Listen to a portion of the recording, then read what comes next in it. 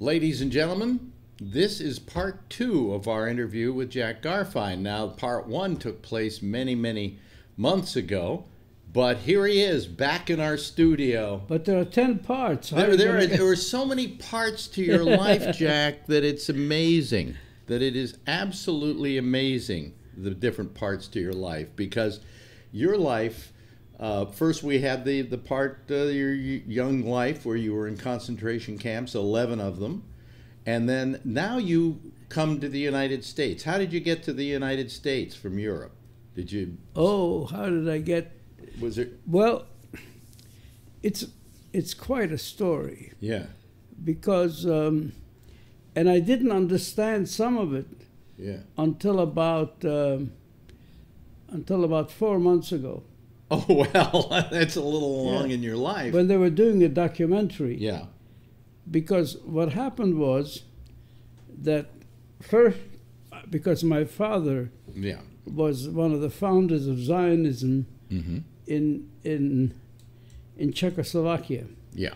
And he tried to warn the Jews to get out, and he also was in the underground getting the Polish Jews through Turkey to Palestine, okay? Yeah. And my mother and he had later a terrible fight because she thought that he was thinking more about rescuing the Jews than his children and his family. Yeah. That he put all his energy in there. Yeah. And finally, well, what happened was I had a very happy childhood. Right. In the sense, well, we kind of went through all that. What? We went through all we that did. before. Yeah. What I want to get to is we ended up with you getting out of the camps. You wound up in, I think it was Sweden or Norway? Yeah. Sweden? Yeah. Yeah. Now, how did you get to the United States? Oh, okay, I got it. Yeah. So what happened was I had an uncle in the United States. Yeah. It's very funny, but you know... Now, mind you, everybody... his family was wiped out in the camps, except for you. You were the sole survivor of your family, correct? Yeah, of my immediate family. Of your immediate family. Yeah. So you had an uncle in the United States. Yeah, I had an uncle in the United States, and he what happened was I did a performance in Sweden. Did I tell you about that? No. So I was one of the youngest. There was another boy my age, a little younger, I think. And they wanted to put on a kind of a show for the Swedish people and the Swedish and all the embassies. Yeah. Outdoors was a nice day. He set up a stage, and I auditioned. I went up and wanted to be in it. Right. And it was between me and the little boy. Uh-huh. And I got the part, which is the part of what's called a pupil who took care of the capo's house. He cleaned it, cleaned his shoes, and as a consequence, he didn't have to go out to work. Was this your first acting part? No. I had to act. My father would put on shows about Zionism and all that. When you were a kid. But I had big fights with him. Yeah. Because I remember the one time he kept trying to get me to be natural and easy, and I felt like I was an actor. And so I would say, and the clouds went over the trees and the wind came. And my father would say, please, just say the words simply. Yeah. So I thought, okay. He kept arguing with me. I thought, so in the preparation, in the rehearsal, I would do it his way, and everything was fine. Let's get to how you got to the United States. Your uncle brought you to the United States? Yeah, but it's connected. It's connected, okay. Yeah. So what happened was that I did all that in the rehearsal, but then for the show, boy, I said, then the clouds went, and the twin came, and so, and my sister, who was in the show, she listened to my father. She was very simple. So after the show, they said, oh, Jankush, that was my name. Jankush, you're the real actor. My sister, she was just like here. No, just like a little girl. but you are really an actor. Yeah. And I got all my friends and all people made me the great actor. So during the show, what happened was that the guy who played the capo Mm-hmm. didn't do this. This was in Sweden. This was the play in Sweden. you're Yeah, talking it about, was for the Swedish people Yeah. to see us. It was a kind of a pageant show, you know. Yeah. And so he didn't smoke during the rehearsals, you know. Yeah. And suddenly, during the show, he lights up a cigarette and it smokes. And at one point, he threw the cigarette away for a cigarette in a concentration camp. You could buy the Empire State Building, right? So with my right foot, I pushed the cigarette to my other shoe, covered it with a cloth, and then stuck it into the shoe, right? And suddenly, because when that happened, that became so real to me. Yeah. You know, that this is what I did. And what happened was, when I was leaving the exit, I got a big hand from the audience. So I thought, oh yeah, because I'm a kid, I went through the camps, that's why they're giving me a big hand. But when it came to the curtain calls, you know, everybody got me, woo, big hand. And I thought, well, again, because they're giving me a hand because I'm a kid, you know, Right. and went through the camps. Yeah. And so the guy from the American embassy, not the ambassador, but the second in charge, came up to me and said to me, do you have any relatives in the United States? Well, you know, and where are they? So, you know, everybody had an uncle in the United States. Right, exactly. But I said, yes, I have an uncle in Chicago. I didn't want to say New York. Everybody said New York. But I said Chicago.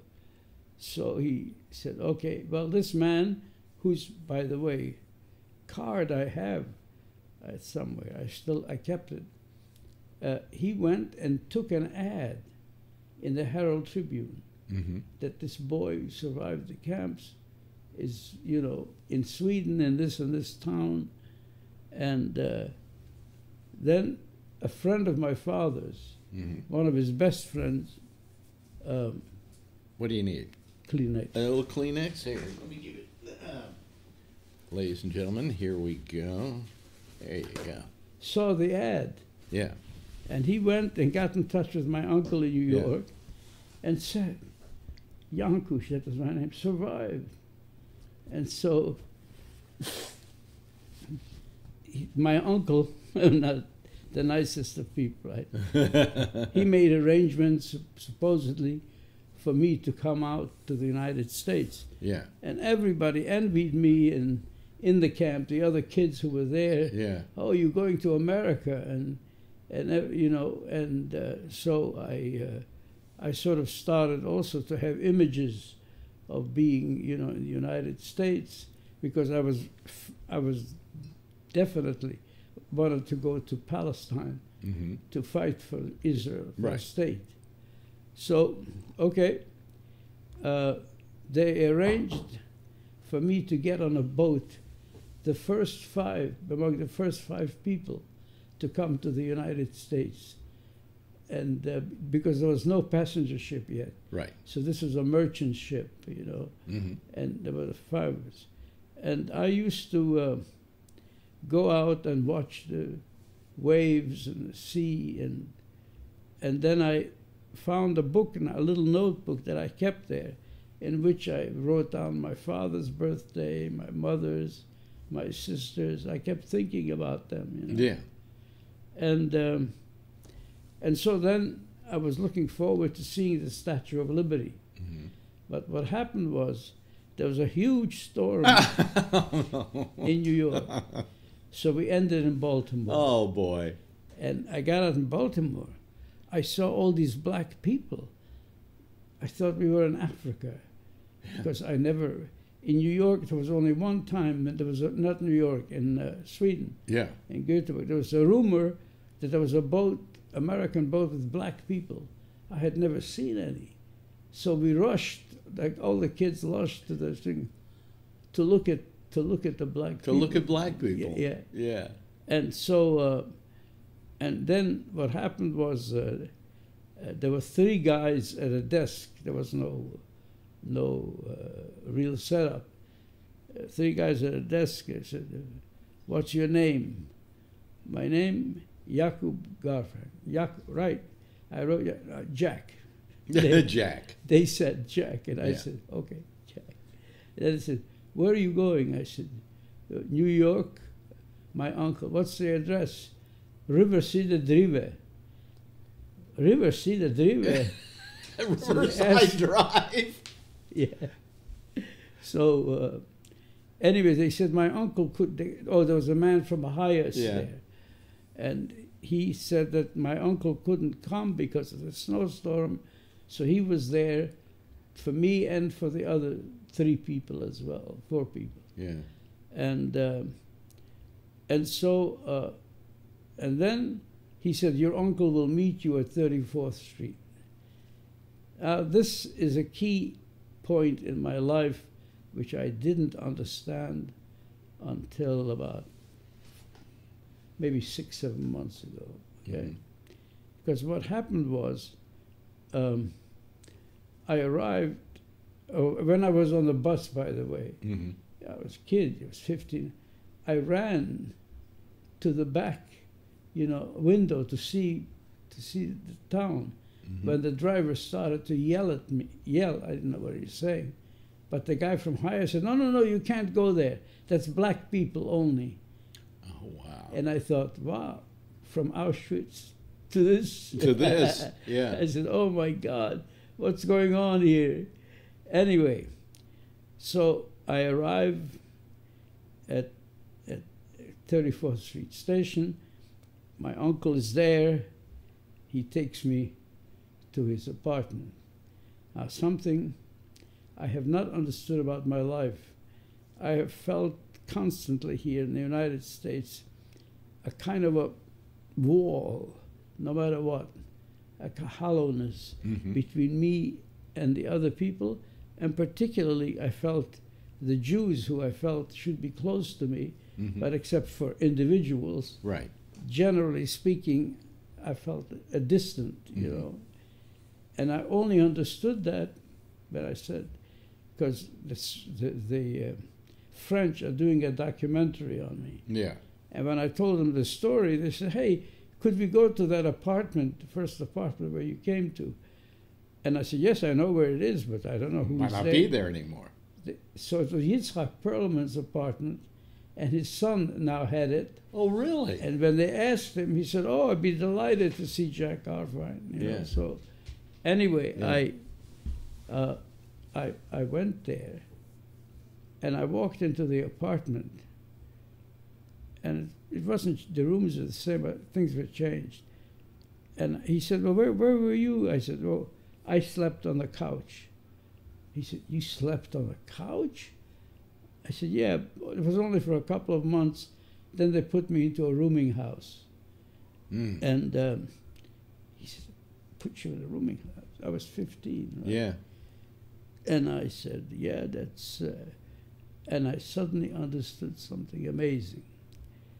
And then I understood the photographs. I have pictures when I'm in Sweden. I look great, heroic, because in Sweden, I was a kid who went to the camps and survived. Yeah. I was invited to dinners, to this. Yeah. Oh, it was great. I realized when I arrived here at the railroad station, my uncle hugged me. He didn't even kiss me, And I felt, now I understood it. Now I understood. I was a refugee. See? Yeah. I wasn't the kid who did.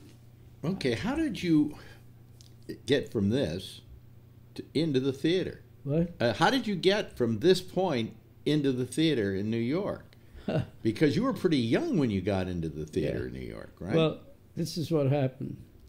As I told you once, the Kafka story that I did, where it says, the reason I did it because I found the epilogue, which said that human beings are horrible.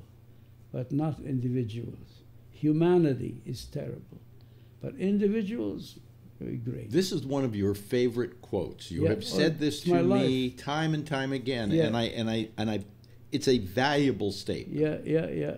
Because here too, Yeah. what happened was there was a Jewish Child Care Association, and my uncle wanted to put me into a Hasidic yeshiva because they would pay the bill. I could sleep there, and at least I had the nerve to say, no, I'm not going there. Yeah, right. Right?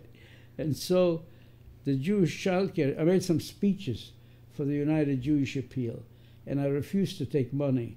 I said, whatever you pay, give it to the people, to my friends in Europe, you know. And my uncle hated that. Yeah. Felt I should take the money. Wait. Let's get you into the theater. Let's find out how this happened. Well, what happened was that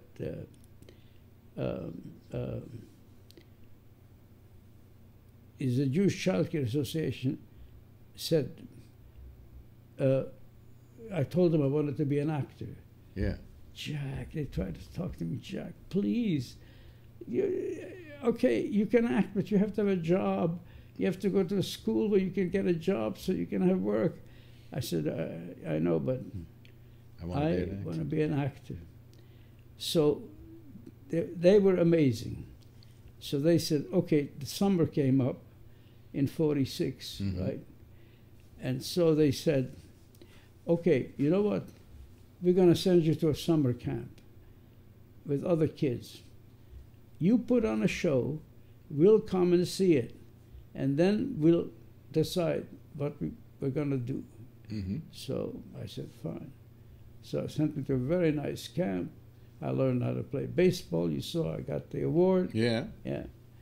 And I put on a show. I acted and directed it with other people. And they came up to see it, the board. And after the show, they said, okay, we'll do whatever we can, Jack, to get you to go into the theater. Right? Yeah. So they made an appointment for me with Mr. Strauss, who was the head of the Atomic Energy Commission. Ah. And I had a meeting with him in his office. What does he have to do with theater? What? Yeah. What does he have to do with Wall theater? Street, the office is half your apartment. Yeah. So he said to me, just talking to you, you're a very bright boy, but Jack, you have to have a job or a career, something you want to do aside from theater. You can do that on the side, but you have to go to a school and a place and concentrate. I said, no, Mr. Strauss, I want to be an actor. That's what I want to be. That's what I want to do. And I applied to the biggest dramatic school where Brando went and all the big Eli Wallach, big stars. And they said to me that I applied for a scholarship. That was at the Actors Studio. No. Oh, no. Dramatic workshop. Oh, really? Okay. Irvin Piscator was the head of it. And I applied, and I knew I had to pay $1,200 for the first part. It's like $12,000 today, you know. And I said to Mr. Strauss, if you could know that I had to pay that if I didn't get the scholarship, I would have to pay that money, but I will repay it eventually, you know. He said, Jack, it's a question of repayment. I'm just concerned about your future. This is kind of like a father who says to his son, you know, I know you want to be in the theater, but you've got to do something that will make you a living. Exactly. Yeah. So finally he said, all right. He called the secretary and he said, give Mr. Garfein a check for $1,200, right? And I said, Mr. Strauss, I will repay it. Don't worry about repayment. Just do whatever you have to do. So I auditioned. And Piscator sees my audition. He didn't know my background about the camp. Right. I get the scholarship. Wow. And I'm the youngest for that year, you know. And so I went and gave the check back. And Mr. Strauss said, no, keep it. Put it in the bank. It's your money.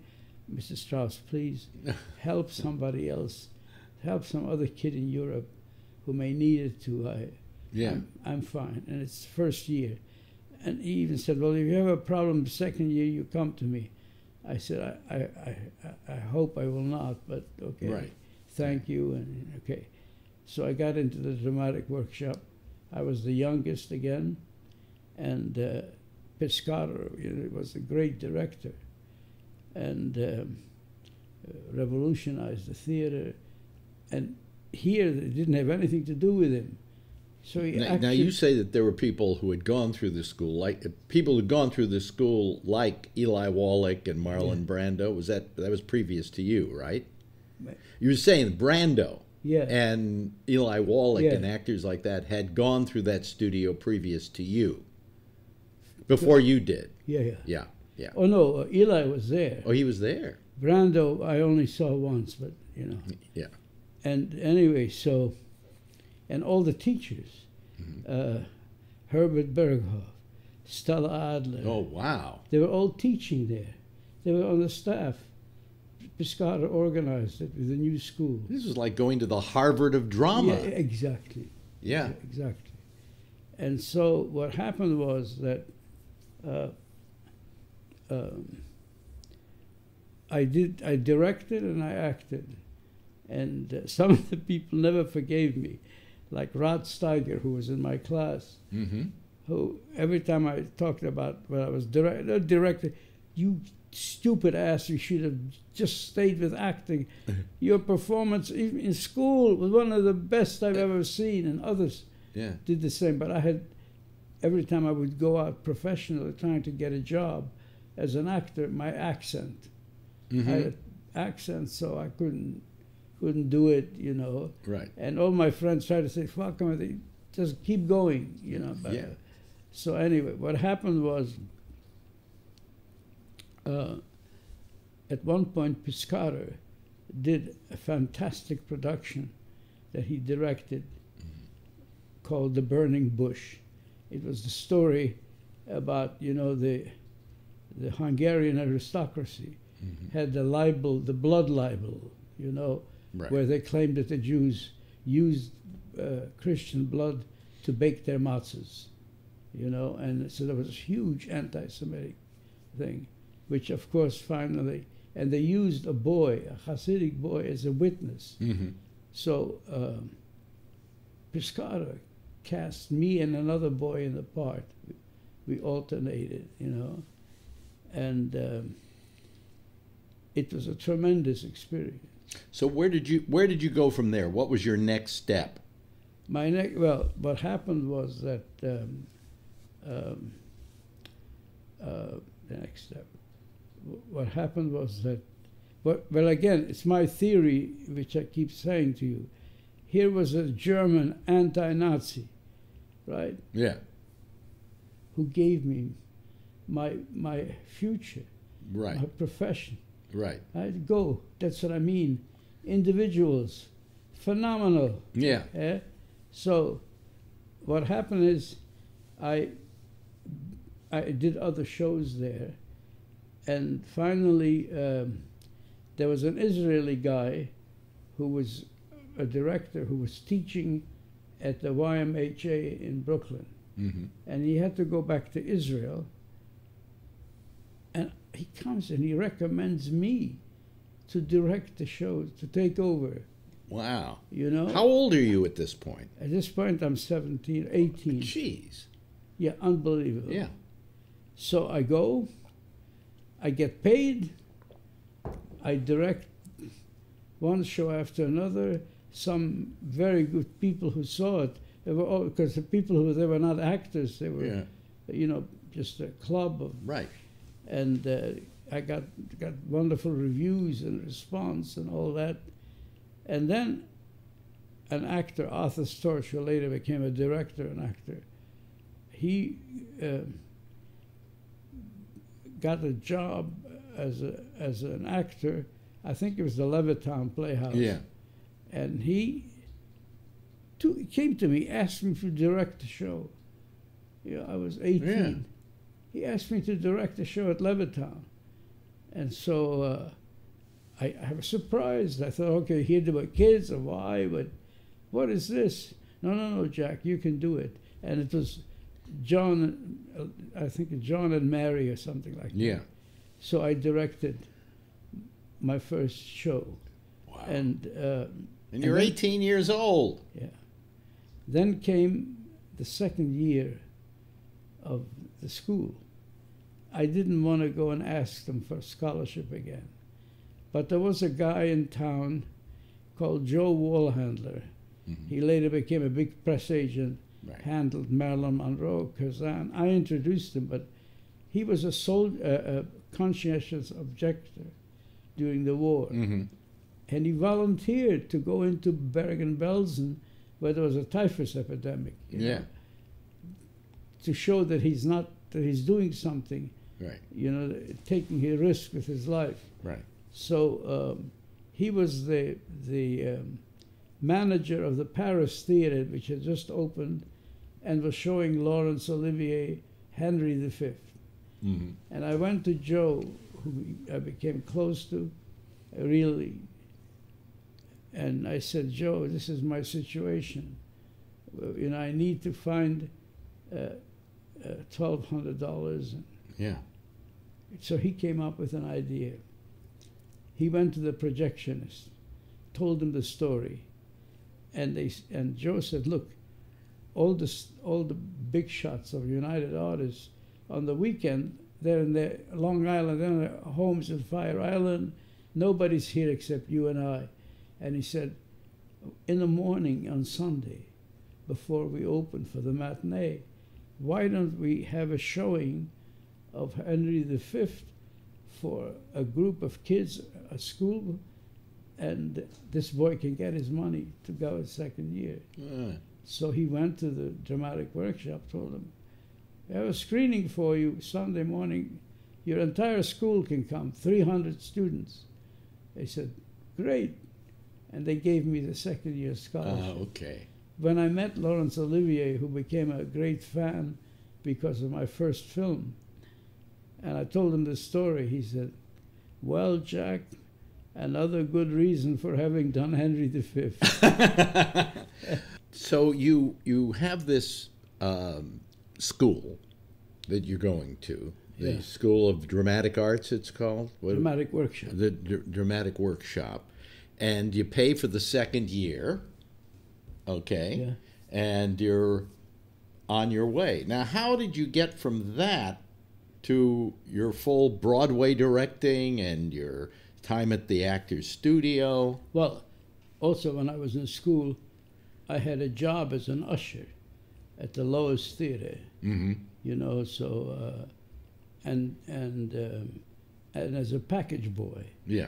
First at the Beacon Hotel, Mm-hmm. which is still there. Right.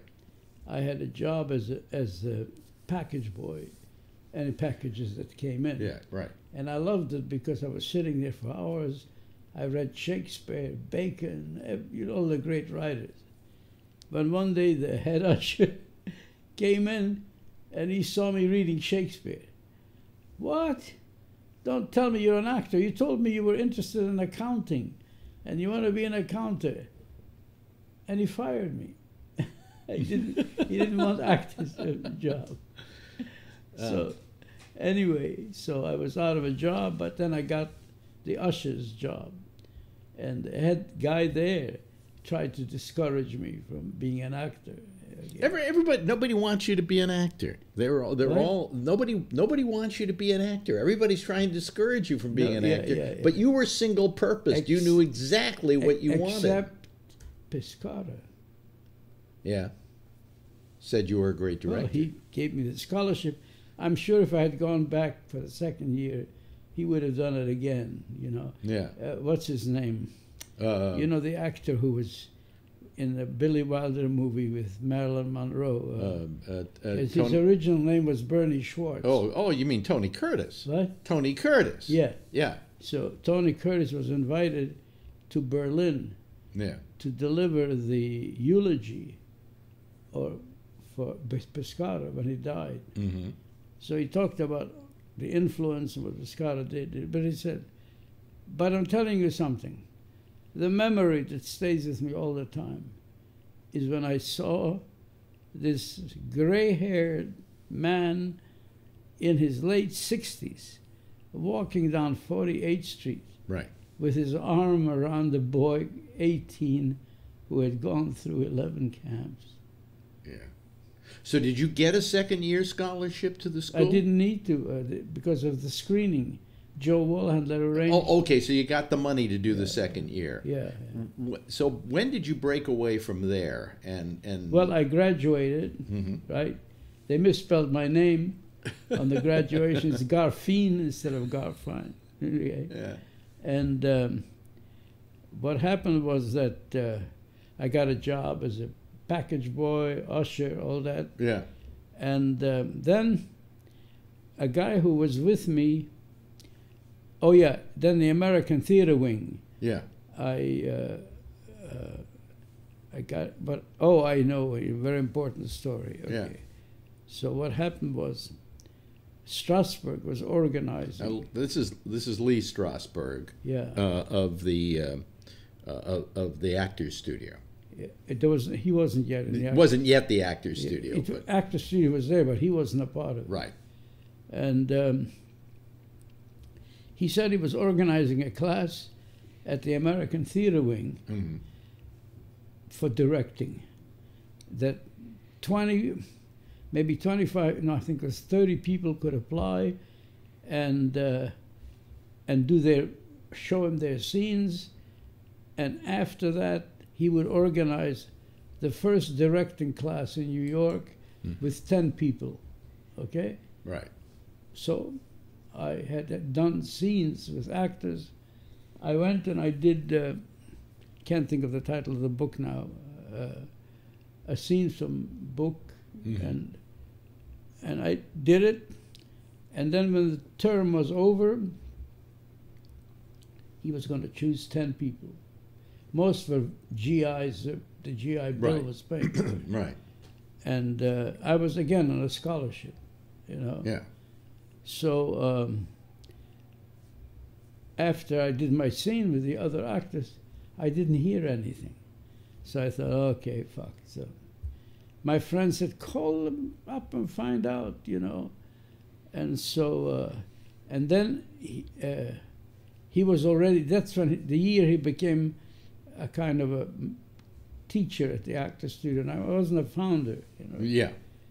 So what happened was I got to the Actors Studio and I Now, saw... let me say to people so they know, because a lot of people don't know this. Yeah.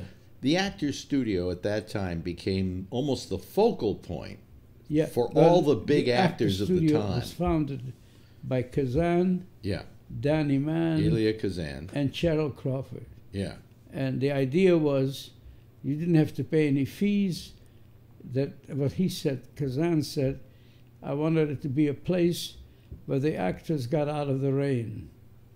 Right? And it's true, because outside, like today, Yeah. they're being cast for type, for this, not as artists or not as people who can make a contribution. Right. And so, and he wanted a place for that to be.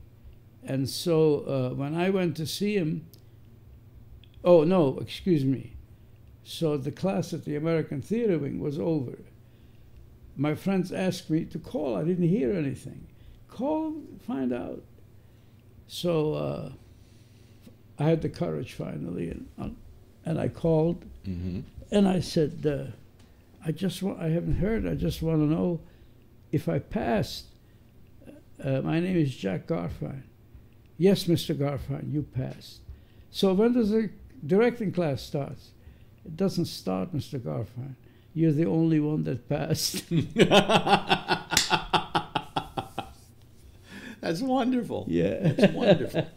And so then how did you get to the Actors Studio? So what happened was, I then went to see Strasberg when he became part of the Actors Studio. Ah, okay. A couple of years later. Yeah.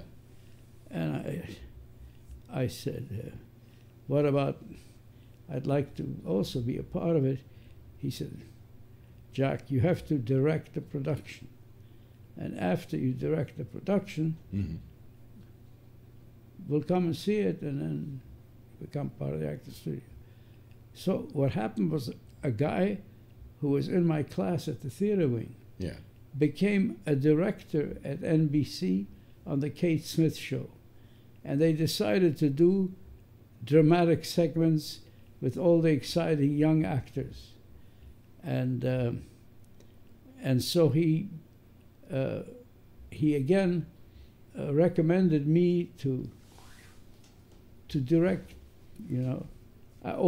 That's when I had my job as a package boy. It's a package boy. Yeah. And now they want you to direct. Wait a minute. Let me get this. No, what happened is he called me up and he said, Jack, I talked about you to the producer, to Barry Wood, and do you think you could do the scene that you did there at this place? And I said, yes, because what I did was to get attention and money. All the actors were in their 40s, their 30s. Yeah. I was the director, right? So I said that if they wanted me, I could do a scene at a party where I had guests. I would ask the actors to do it. Yeah. And the actors first thought I was nuts. I said, well, listen, we're not going to get paid, but we're going to eat well, you know. Yeah. So we did, and then they asked me to do a scene, and after that people came to me and said, could you do it at my party? And they paid some money, and the actors were amazed, right? And so he got Barry Wood to see it, and Barry Wood asked me, would I bring it in to the studio where he would see it? But first he wanted to talk to me. Yeah. So I came in and talked to him. He said to me, how did you, I said, how I got the actors. I told him how I worked with them. And he said, well, okay, so I want you to do this on the audition night when they do Kate Smith show. They had acrobats, jugglers, you know. The book is Darkness at Noon. Yeah. About the communist regime. Right. Yeah. And I'm there, and they asked me, what are you doing? I said, Darkness at Noon. What do you mean? What happens? The lights go out at noon, you know, because this wasn't a dramatic show, you know. Right. And so I did Darkness at Noon and the scene, and I was asked to come in and see Barry Wood. So I thought, okay, he's going to give me a job as an assistant. I'm a kid. He's going to give me a job as assistant stage manager or coffee boy. So I ignored it. 2 weeks later, the secretary calls me and says, Mr. Garfein, we don't understand. Why don't you want to come in and see Mr. Wood? Oh, I'm sorry, I lied. I said, I was busy, I'm working, you know. Okay, so she gave me a date. So I went to see Barry Wood, and I felt, okay, I see, but I know nothing's going to come of this. You don't want to be a mail boy. Yeah, and Barry Wood said to me, listen, I'm very impressed with what you did. Let me ask you something. Do you think you could direct small segments on a television show? And of course, I never even got near a television show. Right. Of course, I said, I can direct it. He said, well, the idea is all the young actors on Broadway, Barry Nelson, Phyllis Love, Donald Buca, who were, you know, big coming up. Mm-hmm. I'd like to do a series with them. Do you think you could handle it? Sure. I said, no problem. So he said, okay, go ahead and talk to the manager, the, you know, not the producer, but the manager of the. Mm-hmm. So I go in, and the guy says to me, oh, Mr. Wood is very impressed with you. So it's a weekly show, mm-hmm. But every 2 weeks, so you have a week to prepare it, right. And then you can do it. Now, when you say directing, were you literally directing the show? In other words, were you calling the camera shots and everything? Everything. So you were becoming a full-fledged television producer. I worked with the script. I worked with the script, and then the setting, I directed it. Yeah. Yeah. So he said to me, the manager said, so what about, you have an agent? I said, no, I don't have an agent. So what would it cost to have you work for us to do a show? Well, I was making $35 a week at the hotel. Yeah. So I thought, well, what about $70 a week? Oh, boy. The guy said, $70 a week? Yeah. Okay, you got the job. He probably was saving several $100s. Yeah. And so what happened was that I did the first show with Donald Bucher. A critic in the Daily News said, I have not seen acting like this since the poetic realism of the group theater. Wow. You know, and so I said, oh, great for me. Now I can go to see Strasberg. I mean, who the hell ever got a review like that? Exactly. So I went to the actor's studio, waited until they broke, and he came out and said, sorry to disturb you, Mr. Strasberg, but I need to talk. Oh, how are you? I said, I'm okay. I said, well, look, I directed this show. I want you to see the review. This is what the critic said. And Strasberg looked and said, oh, it's very nice. Well, Jack, to be a member of the actor's studio, we are not all actors. There were no directors, only actors. As a director, you have to do a show in a small theater somewhere with professional actors. Well, you already work with professional, I mean, with actors. And then I'll come and see it. And so I said, okay. So I was submitted a show to Equity Library Theater, but they weren't too crazy about it, but they had a problem with a production that they did want to do called Camille, based on the book. Right. And they said that they had a difficulty with that, and it's not cast yet, so it's open. Would you be interested in doing that? And I said, well, I have to reread it, but yes, I'm interested. I want to do it. No, don't worry about it, because I felt that, what a chance. This is your audition for Strasberg. Yeah. Well, so I cast it and got a great designer, very famous. He's still working. He did Tea House of the August Moon, and so Peter Larkin. And so what happened was I cast it well and rehearsed it, did things with it. And so now came opening night, I invited Strasberg. Yeah. And Strasberg shows up with John Gassner. Remember John Gassner? No, I don't. The editor of plays, books on plays, and also a lecturer on the theater. Very important in those days. And I put myself in a position in the theater where I could watch their reactions, right? And I was all of 19 then, right? And so I watched, and then during the intermission, I started to walk out when Strasberg is looking for me. Yeah. So I go up and I think, oh, why? He said, okay, we'll talk about it sometime and see. And then he left with Gassner after the first act, or after the second act, maybe. And I thought, okay, fuck the actor studio. It's a failure. Okay? Right. So I never heard anything from Strasberg at the studio. And again, like it happened with the thing, my friends urged me to call. Yeah, give him a call. I didn't have the nerve, but finally I called and I said, excuse me, my name is Jack Garfein. Mr. Garfein, we don't have a number. We can't call you anyway. Oh.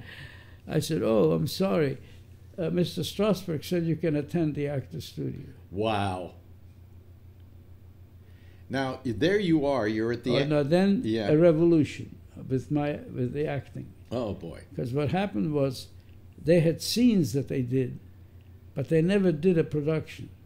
Nothing came out of the studio except individual actors who would be cast, and people would say, wow, particularly in Kazan's productions. Yeah. Okay? Oh, and I had this incident with Kazan. So what happened was, I went and I found a play because everyone rejected it, and I happened to be invited by this photographer, and at that time, stereos, hi-fi just came out. Yeah, right. And he had a great hi-fi, so you could hear the music like couldn't hear it. Right. And I would, so I would go for those evenings. Mm-hmm. And one evening, I met Calder Willingham. Right. Great playwright. He told me that he wrote this play. Everybody turned it down. Nobody wants to do it. So I said, well, could I read it? And he said, yes, under one condition. Don't call me unless you're doing I have a production. But I don't want to have conferences, meetings about the script. I've been going through all this. I don't want that. Just let me read it, okay? So I went and tried to cast it. And of course, they are all the actors.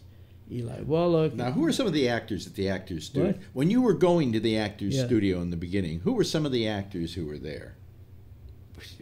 A lot of them, I forgot the name. Walter Matthau. Brando was no longer there. He would come once in a while, Yeah. just to watch. Annie Jackson. Almost all really big, who were big stars later. Yeah. I can't think of all the names right now. Right. And Mike Gazzo. Mike Gazzo, yeah, who was people like that. Hatful of Rain. Yeah, and but what happened was that I would go up to these actors saying, I'm going to do a play, I'd like you to cast you in it.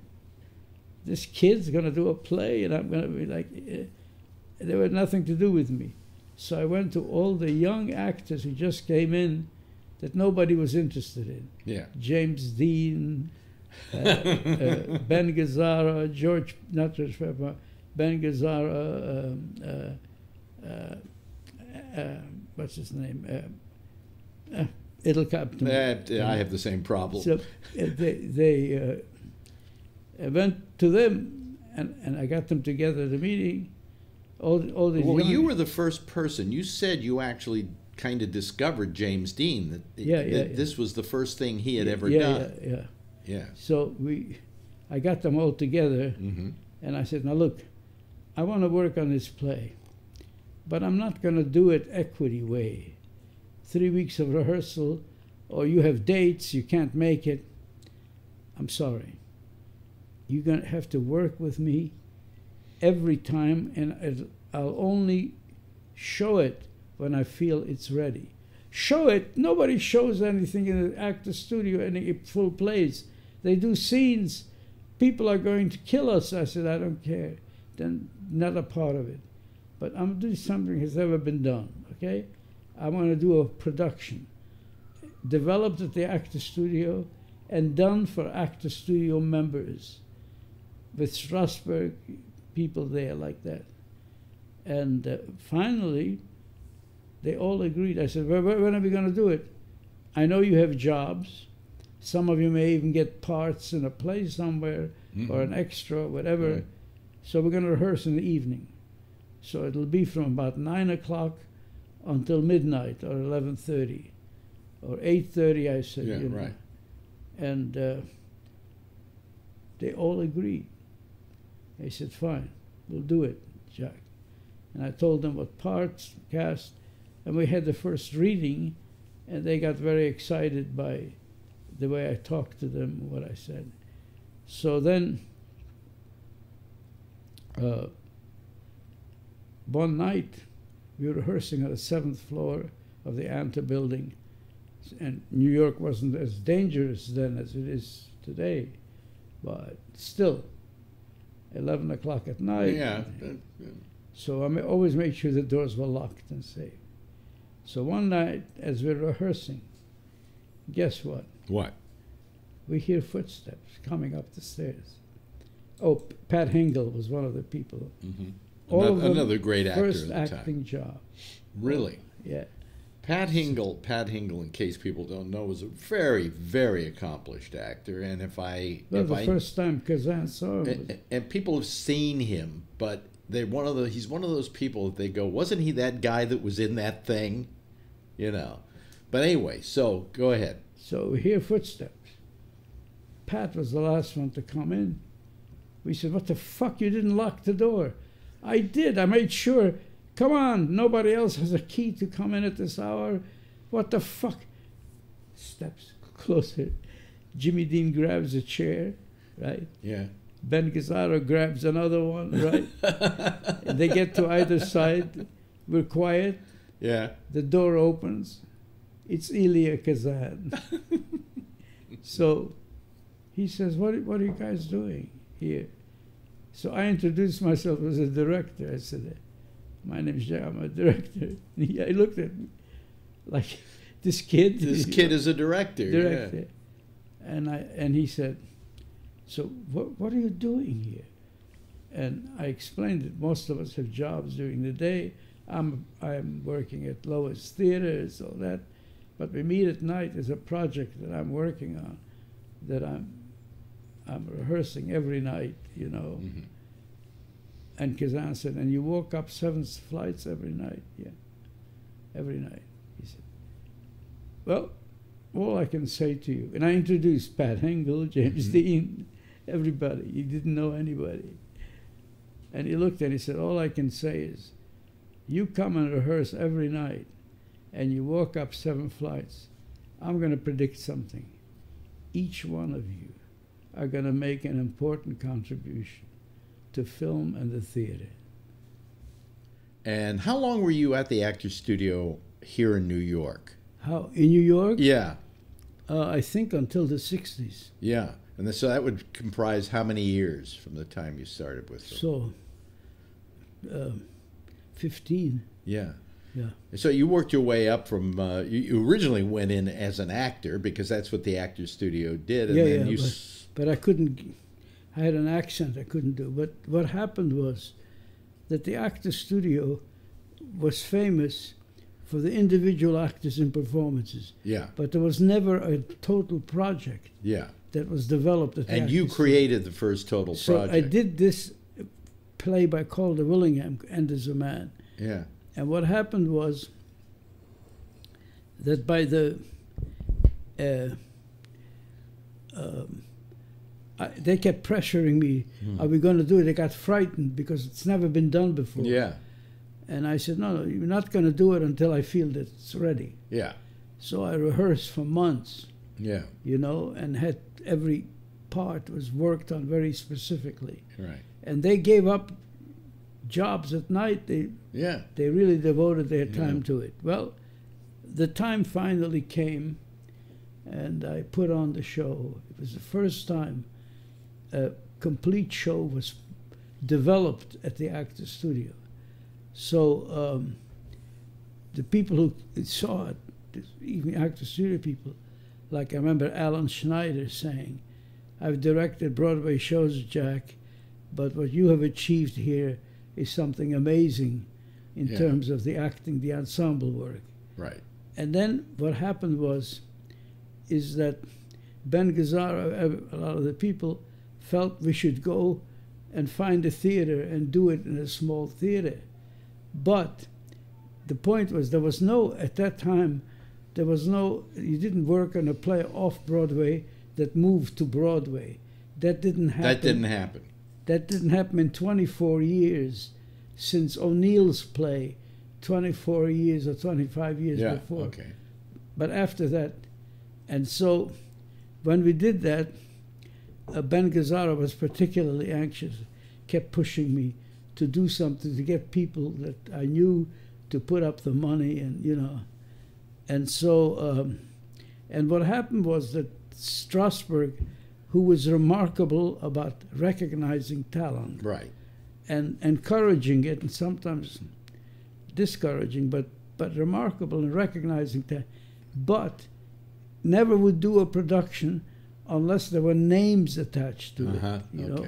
Like when he did a Chekhov, he had Kim Stanley, Geraldine Page, but never unknown actors, you know. Right. So finally, a girl I went to the dramatic workshop with came to see it, and she sort of fell in love with one of the boys, and she said to me that she just got an inheritance from her grandmother, and she would give me the money to do the show. So I went and did production at the Theatre de Lys, and of course... Was this Broadway? Off Broadway. This was off Broadway. Little okay. theater, Yeah. off Broadway, and because that they did, and I did it off Broadway and at this little theater, and of course the critics came, and the reviews were something fantastic, and even one of the greatest critics, Stark Young, said it was superior to any acting done, you know. And Strasberg got so upset that he wrote to him and said, superior than the group theater? And Stark, I have the letter, Stark Young replied and said, yes, the group theater actors were good, but they had one patch too many. I said, these actors didn't, you know. Yeah. So it was it. But Strasberg didn't come to the opening because he was terrified that it would wreck, we would talk about the Actors Studio and wreck it because it didn't have any stars in it. Who were these actors, right? Right. So he didn't show up. So Ben Gazzara, about 4 or 5 months, no, about a year or two before he died, he was on a program with me, and I said to him, well, I have news for you, Ben. Do you remember the opening? Yeah. Do you remember the telegram from Lee Strasberg? Yeah. I wrote it. I sent it from Lee. I'm so sorry. I knew what that would mean to them, that he didn't show up. Yeah. They was unable to do it. And that, you know, and so finally what happened was the reviews were so fantastic that, again, this time we raised the money. Mm-hmm. Claire didn't have to put up all the money. And we moved it to Broadway. Yeah. It was the first one. Didn't you eventually make this into? What? Didn't you eventually make this into a movie?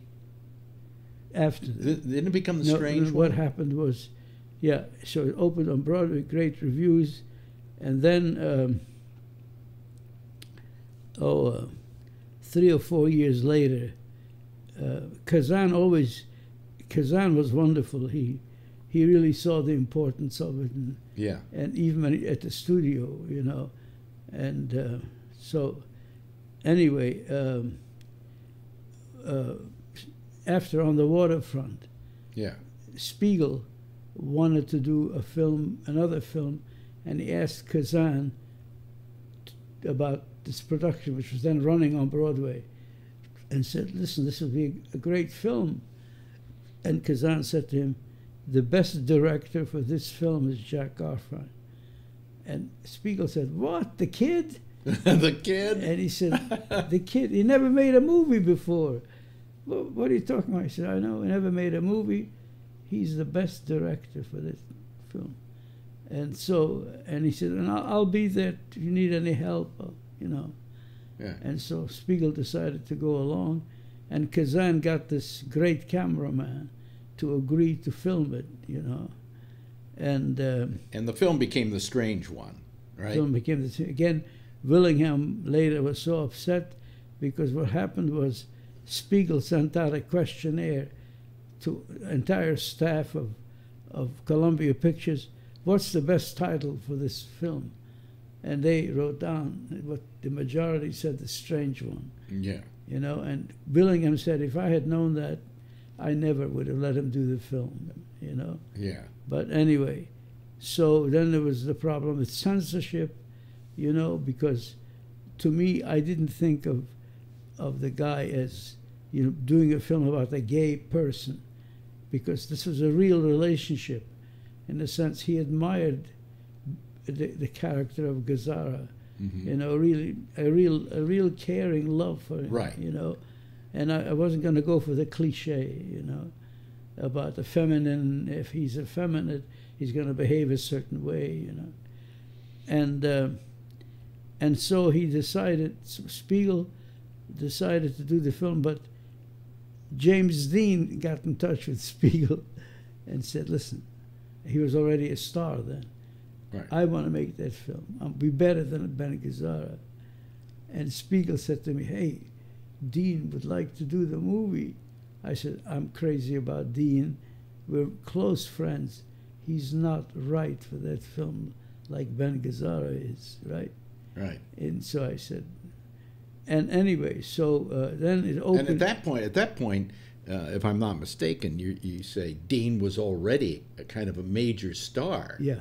And so that would have been something to have him be in the film. It would have drawn a lot of attention to the film. He was, Spiegel thought I was crazy. Yeah. Because most of the producers only think of money and names, not about talent, very rarely about talent. How did Dean feel about you rejecting him for the part? How did James Dean feel about you rejecting him? No, he knew I rejected him before. Oh. We were very close friends. So you could reject him and get away with it. Yeah. What kind of person was he? What kind of person was he? Because all we have today is that iconic look of James Dean in our minds, but there was a real person there that you had to work with. How was that? Yeah, there was a real person. One incident, somebody in the actor studio said that as far as improvisation goes, Jack Garfein is the best. Yeah. Nobody can do improvisations the way he does them and uses them. So after the session, he said this in front of Strasbourg, we went out, this is before he became a star, Yeah. And he said, yeah, well, Jack, that was really great, but listen, it's something I have to tell you, I have to share with you, which is the kind of death I have to face about my father. But he got very upset. I said, oh, come on, Jimmy, it happens. Look what happened to me, And then I put my arm around him and walked him to the hotel room. And he said, thanks, Jack. And then he looked at me and said, how was that for an improvisation? And ran upstairs. Yeah. And I ran after him. And he locked the door so I couldn't. Now, how far into from the production of the Willingham play and the production of the movie was about 4 years, you say, the time between the two? No, about 3 years. About 3 years. So after 3 years, you were directing Hollywood films now. Yeah. Yeah. So then. And how old were you then? Probably 24, something like that? What? Yeah. I was 25. Probably the youngest director in Hollywood. Yeah. But also, in between, I met Carol. That would be your wife. Yeah. And we should mention that it was Carol Baker. Yeah. And Carol Baker was, Jack, and I got to say, you must have been quite a winner because she had the reputation because of Baby Doll of being like a major sex symbol in America because everybody remembers her lying in that baby crib. Yeah. Well, what happened was I had a difficult time because she was married when she was 19 or 20 to a guy who was actually a gangster. Yeah. And she was a dancer in a club, a famous club. Mm-hmm. Yeah. And he met her there. And then when I told you about, we went to this photographer's place to listen to the stereo and the hi-fi. Right. A guy called Strasbourg, not related to the other guy, but he was a friend. He knew them. And he said, Jack, I know a guy, and he's married to this young girl who, is interested in acting, and I'd love to, help out if I could arrange a meeting between the two of you, Mm-hmm. And I said, sure, why not? But I said, it has to be work. I didn't want any. Yeah. So I said, tell her she can do a scene for me, and where she will do it, and I'll go and watch it. So he calls me a week later. She's got a scene, and in this place you'd like to see it, she will show it to you. So I went there, and she did from some very conventional movie a scene, but I felt, ooh, not bad, you know, even though the material wasn't too hot. Right. I said, you know, and I said to her, and I suggested that she study with Strasberg, okay? So, so she then called me the next time and wanted to have lunch with me, and I said, okay. So we met in the Russian tea room, and she told me that she's unhappy with her husband, that they're probably heading for a divorce, but so she might not be around. She might have to go to Mexico. And I said, okay, but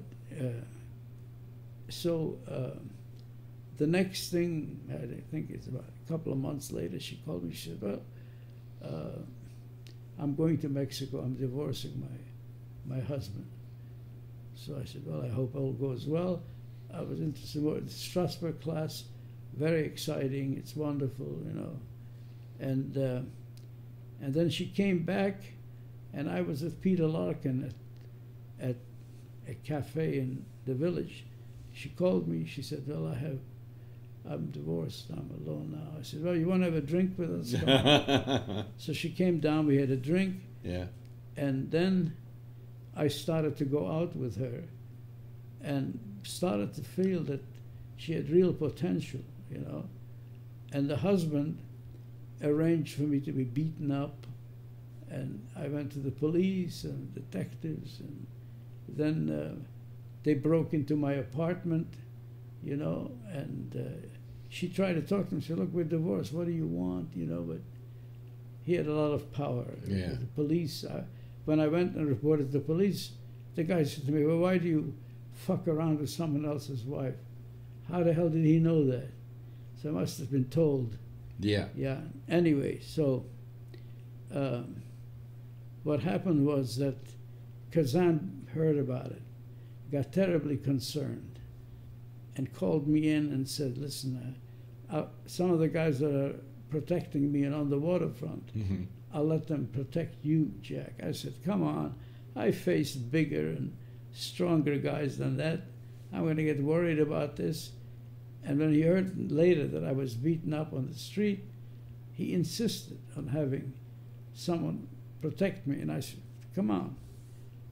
Who are these guys next to the guys who tried to do what they did to me? So you know what he did? Because everybody thinks badly of him in many ways. Yeah. He called the district attorney and told him the story. And the district attorney said, listen, I have to have an incident that's to occur. I can't just go to a guy, arrest him or do something. And Kazan supposedly said to him, well, don't do anything. You'll have to face, when this kid gets beaten up on the street after the concentration camps, your career is done, my friend. And so he said, he arranged, the district attorney arranged to have a hearing, but he staged it with camera people, with so-called news people there, just to ask questions. Well, her ex got so terrified that they will get at real things with him, you know. Yeah. He just wanted to know about questions. That after that, he left me alone. I was okay, all right? Wow. And when I saw Kazan, I said, gee, God, you really helped me. He said, yeah, but I feel badly for you. Why? What's wrong? This story is such a cliche, you won't be able to use it.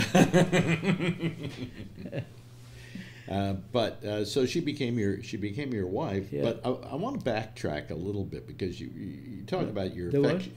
I want to backtrack just a little bit. No, but let me just say one Yeah. thing.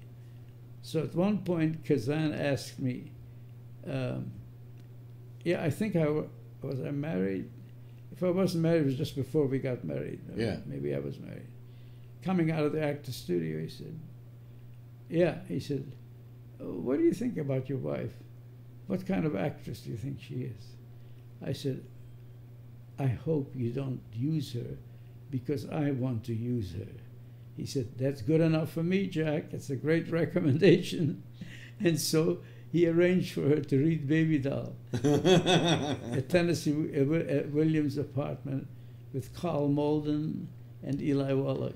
How did you feel that at that moment, Carol Baker was the sexual icon of the moment because of that poster, just on the poster for the movie? And if nobody's seen the poster for the movie, I'm sure you can go online and see it. How did you feel? You were her husband, and you're the guy who's got her. Well, I was ambitious, and I thought, my plan was, when I saw that happening, I thought, okay, I deserve it, because I saw this, recommended her, the studio, and I said, I deserve it, so I can do what I've always wanted to do. With her getting attention, that's how selfish that was. I said, I can form my company, movie company, have the money to do the films I want to do. I want you to tell a story to the audience, because you were talking about James Dean, being very close with James Dean. And you were in Hollywood the day he died, and you have memories of that, of finding out about it. You said you saw him earlier in the day, first of all, with his car? I was the last person to see him. He was in his car taking off. No, even before.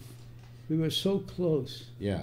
We were so close because we were going to do a Russian play on Broadway. A play by, I can't, again. Yeah. Anyway, Cheryl Crawford was going to produce it. Yeah. And everything was set up, and I went to Hollywood. It was the last day of shooting of Giant.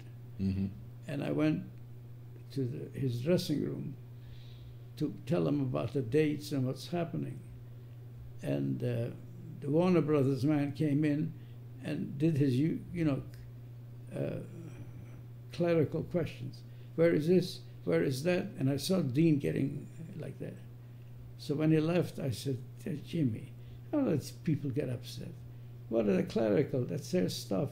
Yeah, but, they treat me like a star, like an actor, but then they treat me like I'm occupying a space or something. Yeah. He was very upset. So I said, okay, Jimmy, so we meet in New York with Cheryl, and we try to work out a date for the production. He said, I'm all excited about it, Jack. So what are you doing? He said, oh, I'm just going to go to the races. I said, Jimmy, please, what are you going to the races for? We have something planned we're going to do. I don't want any problems for you to get into or anything like that. Jack, I'm not racing. I'm just going to go to the races, okay? I promise you, I'm not going to race, okay? So I'm just going to do that. And I said, okay, so you're just going to go to the races? Yeah. Okay, so I left, we kissed, and then I'm at the Chateau Marmont, and it's late afternoon, early afternoon, excuse me, or maybe morning. Yeah. And as I go out of Chateau Marmont, I see a whole crowd of people standing around, so I go to look, and I look, what's going on? Oh, Jimmy Dean is in there. This is his car, and it's a racing car. I said, Jimmy Dean? Yeah. So I stopped by the car. He came out. It was wonderful. He saw me. He turned around, started to walk the other way. I said, come on. What's going on here? Jack, I'm not going to race. Well, what's the car? I like to ride in a fast car, but I'm just going to go to watch the race, and then I'll meet you in New York, right? So we shook hands. He got in the car. He left, and then I went home. And in the evening, or afternoon, I think, late afternoon, I went to watch the rushes on Giant. So we were sitting there watching the rushes, when the door opens in the screening room, and Elizabeth Taylor was just sitting watching the Russians, suddenly goes, "Oh my God!" I said, "Why is she reacting that way?" The guy, she sensed something from the guy who opened the door. And the guy opened the door and she said, "Sorry, but Jimmy was just killed in a car accident." Wow. You must have been devastated. What? You must have been devastated. Unbelievable. Yeah. Yeah. Just absolutely unbelievable. How do you think his career would have gone? What? How do you think his career would have gone had he lived? Oh, I think it would have gone tremendously because he really wanted it. Yeah. Like the Russian play he was going to do with me. He wasn't just going to be a Hollywood star, you know. And yeah. he read a lot. Also, Kazan hurt him too, which I was upset with Kazan about it. Yeah. Because what happened was, whenever Jimmy had his motorbike, and whenever he saw Kazan, hey, and Kazan would get on the back of the motorbike, and Jimmy would ride him. The same way Jack Warner called Kazan and said, "Your actor won't get off the set. We have to close the studio, but he won't leave. So please get him out." And Kazan knew Dean, and he said, "Okay, don't worry, I'm going, and I'll stay with him there." Okay. Yeah. So Dean wanted to stay to feel at home, to sense that this was his place, and Kazan had the sense that he wanted to do that, so he went and stayed with him. And so what happened after the movie, and Dean confided in me, what happened was that he was on a motorbike and Kazan was at the studio. And he said, "Okay, Gatch, come on, get on the back." Kazan walked up to him and said, "Jimmy, the movie's over. I can't do that. I have my work to do." Wow. Let me ask you this, and we'll kind of finish with this. When did you meet Marilyn Monroe for the first time? She showed up at the Actors Studio? We just try to be specific.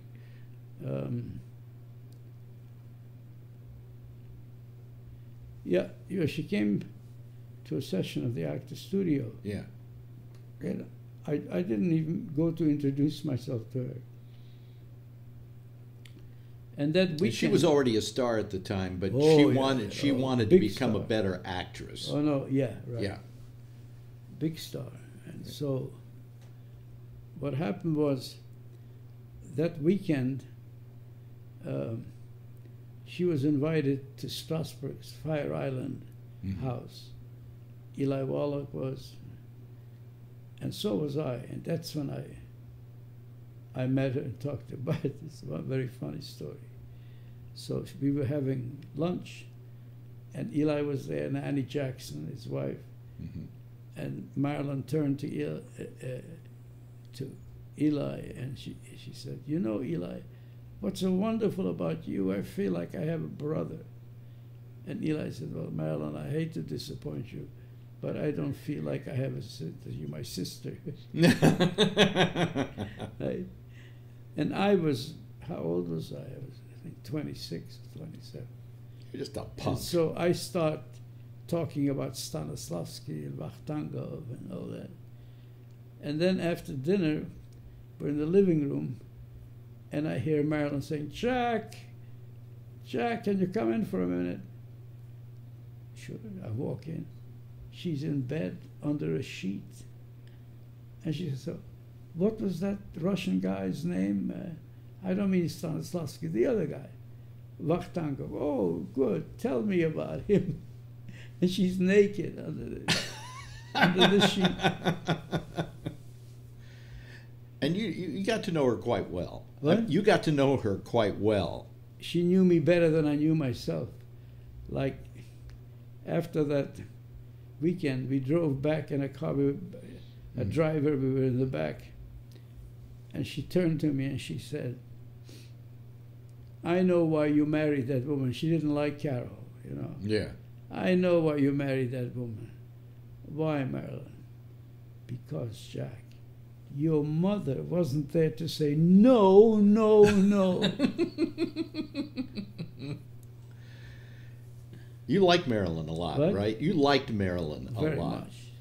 I felt I had a lot in common in terms of how people treated us, you Yeah. know. In what way? You say you have a lot What? in common. You had a lot in common because of the way they treated you. In what way? Well, people were jealous, Yeah. and so they would try to destroy things and humiliate you, and you know, and didn't appreciate things that you felt you were doing out of Right. your love for things, but because you were just a certain. In those days, are the Kennedys, see? In those days, you married a woman who never had sex, was a virgin. You wouldn't marry, Right. you know. And here was a girl who they felt fucked everybody around the block, probably, so they felt they could get it too, Yeah. you know. But nothing to do with any humanity or with any concern. So So how did you feel when you heard she died? what? How did you feel when you heard that she had died? Well, I was very upset. Like even with Kazan, there was a party at the Strasbergs, and I was standing with Patty Chayefsky, and she looked so amazing, Meryl, that Patty kept looking, and I too, I looked. It was great. Kazan noticed our look. He came over and he said, "You want to have that? You can have it." One time I wanted to hit him. Yeah. You were protective of her. I wasn't protecting, but I felt she was a human being who did certain things and out of a real love or care, and people thought she was just a whore. You know? Well, why don't we stop there Yeah. and maybe pick this up some other time, because I know that you're tired, and Yeah. this is Thanksgiving we're doing this on, so we got to go have ourselves some turkey. Okay, great. And Jack Garfein is my friend, and that is one of my proudest achievements in life, believe me, Jack. And Alex is my friend. Thank you so much. I appreciate it. Jack Garfein, ladies and gentlemen.